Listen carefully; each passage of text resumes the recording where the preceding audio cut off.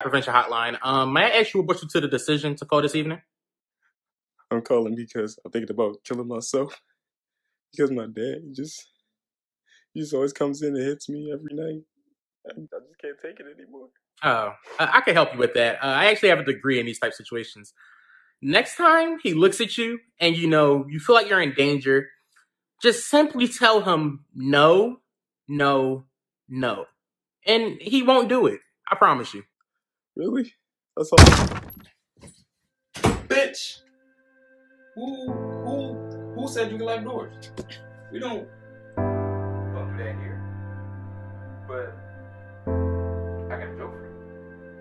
Dad, no. Pussy!